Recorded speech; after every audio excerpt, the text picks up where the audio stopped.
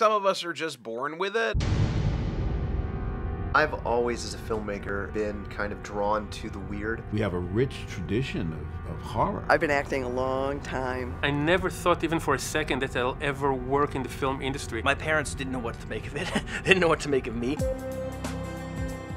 Biggest horror geeks and minds together in one room. These great salons where filmmakers would be. From A-listers to D-listers. Seeing my parents, so I'm thinking I'm about to meet fucking James Bond.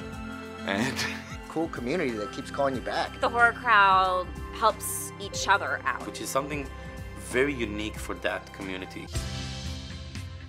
Oh! You gotta have laughs, you gotta have humor. It's weird saying that when you try to kill people. I will say wacky shit. I didn't know, any idiot can buy a video camera and make a movie. I'm like, I can be that idiot. You don't know what the afterlife has in store. And I think there's something that really attracts me to that.